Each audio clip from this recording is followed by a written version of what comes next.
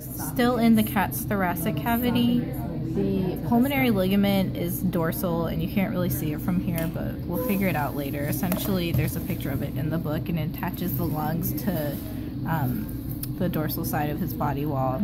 And then next is the pericardial cavity, which is in this area right here around his heart. And then we have the parietal peritoneum, which is the layer inside right here. So this outside layer is the mediastinum, and the parietal pericardium and the mediastinum are attached and fused together. So in theory, there's two muscle layers or two mesenteries.